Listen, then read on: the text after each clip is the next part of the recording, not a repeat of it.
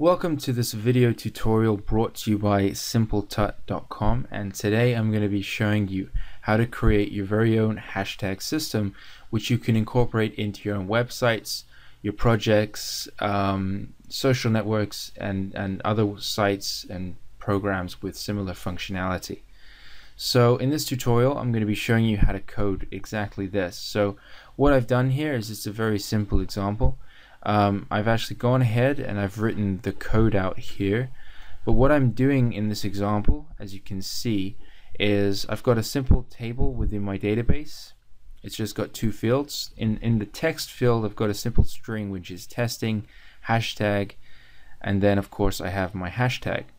What I'm doing is I'm outputting this text on the page and I'm detecting with my PHP that there is a hashtag, and it's turning the hashtag into a link. And you could have multiple hashtags within the same text. Once a user clicks that hashtag, if we look at the URL, it's directing them to a search page, and it's actually sending that hashtag that was clicked in a URL parameter, as you can see, hashtag, which you can then use to actually search your database, to display other records, other posts, etc., which have the same hashtag within them. So if I give you an example, if directly in the database, if I actually insert another record, and let's just for this example, I'm just going to say this is an example, and let's turn example and let's turn that into a hashtag and click on go.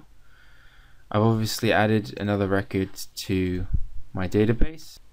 If I return to my page, refresh it, you'll see the most recent. Now you can put this in a loop, of course, and actually repeat this for all the records in your database, etc. This is just a simple example of how it works, but of course you now have the new post.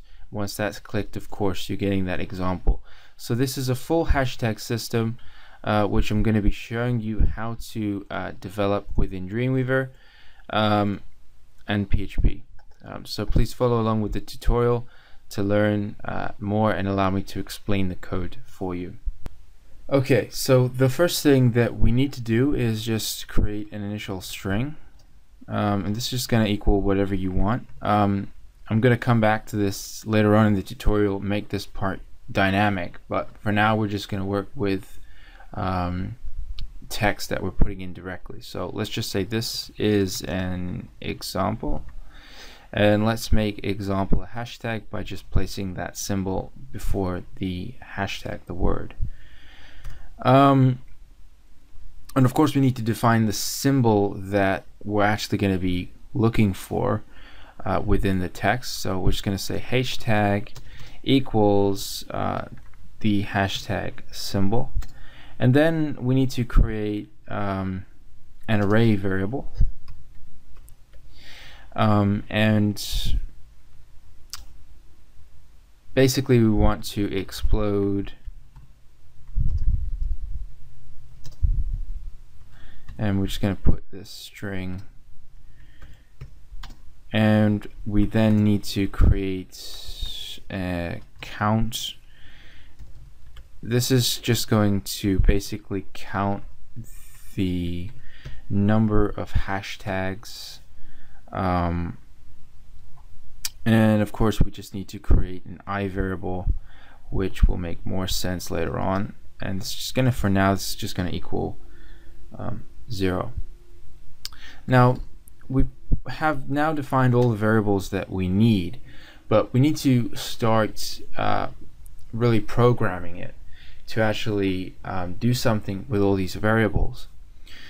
So I'm just gonna go ahead and write out the code, and then I'm going to return to this tutorial and explain the code and give you an opportunity to actually copy it and pause the video, write it out yourself.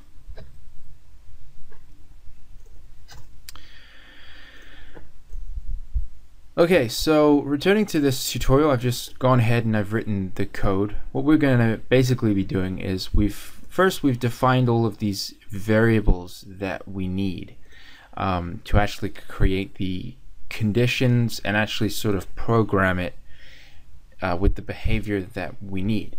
Now what I'm doing is I'm using a while loop. Now the while loop, the way that works is we're actually we're setting a condition, and as long as this condition continues, it will continually go through this loop, provided that the condition is still true. And everything in between these two brackets here, these curly braces, is what this will continue to do. So within this while loop we have an if statement, and then just before that we're incrementing with the plus plus to ensure that this is carried out for every single hashtag within our string, because you might have multiple hashtags within your string. So just to explain the code, what we're doing here is we've defined our condition. We're basically looking for the hashtags because we were using the hashtag variable we created earlier, and that contains the symbol of hashtag, which is what we're looking for within our string.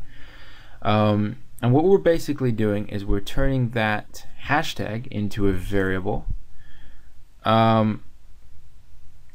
We're using preg replace to remove any unwanted characters. We're actually removing the hashtag. We're basically looking for everything between 0 and 9 and A to Z.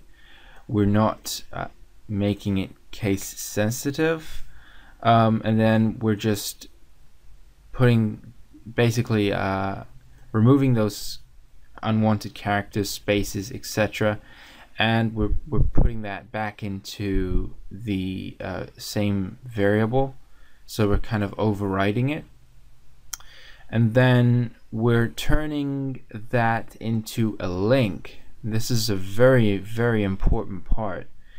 Those hashtags are becoming a link, and that link is taking them to hashtag search.php with the URL parameter of search tag, and that equals the variable here. Note that we are removing the hashtag because that would destroy the URL, but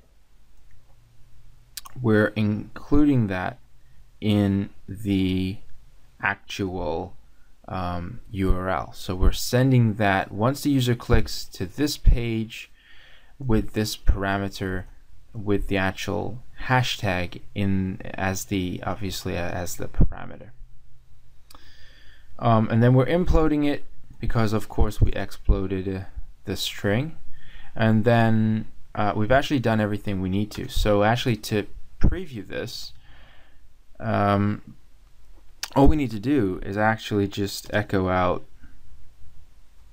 the string. So let's actually load this out in a browser. So I'm just going to load Internet Explorer, and as you can see, our string, which was, this is an example, and the example was the hashtag. You can see that the hashtag is highlighted in blue. It's a link, and if we just click on that, you can see that the hashtag is coming through in the URL parameter. It says example here. So we've removed the hashtag because it wouldn't work. The link would be invalid. What I previously explained was that I was going to use the database. I was going to make this dynamic. So how do I actually go ahead and do that? Well, it's actually very simple. All I need to do is, if I come over to my server behaviors, and I'm just going to create a record set, and I'm just going to call this, you can call it anything you want. Just going to say h tag. and you can filter it as you want. You can sort it by timestamp. I'm just going to click on OK. That's going to put in the record set to the page. Now note, our code has to be after the actual record set, because we're using the record set here. Now after I've created the record set, I can come over to bindings and expand my record set, and here where we are creating or where we're defining the string, at the moment we've actually just inputted the text directly, but what we want to do is we want to pull it in because we're going to bind it here. So if I drag this over, it's now working from the record set, which is coming in from the database. So I can save it, and now if I load this in Explorer, you can see it's actually coming in from the database. And you could put this within a repeat region, or you could put in a loop, and etc. And eventually, you know, this is it. You can do anything you want. This is your hashtag system. Again, look at the variable in the parameter in the URL when it's clicked, hashtag. So this is what you want. That's how you do a hashtag system. Now once you've actually got that hashtag, once it's you know, that's clicked, it's then a URL parameter, and you can then get a hold of that parameter and search your database via that URL parameter. So this is how you create a hashtag system. It's actually not as complicated as people think. Thank you very much for following along with this video tutorial. I hope it was useful for you and will help you take your projects to the next level. But I'd just like to take this opportunity to encourage you to visit our official website, simpletut.com. Again, there'll be a link in the description of this video.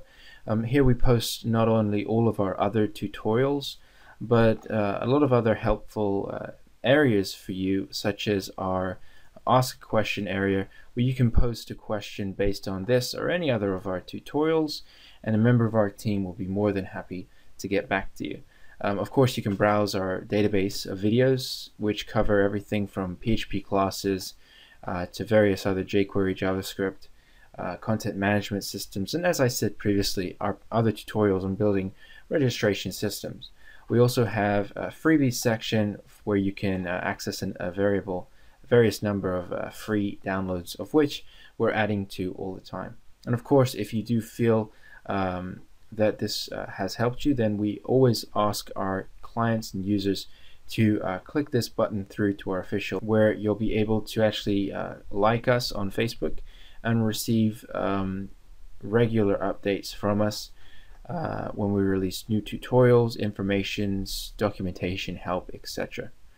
I'd also like to take this chance just to introduce you to one of our new projects, which is cssmenucreator.com. Again, there'll be a link in the description. And if you want to create your own CSS menus, this is definitely a product and service you will be interested in, because it literally writes the code for you. Again, there'll be a link in the description.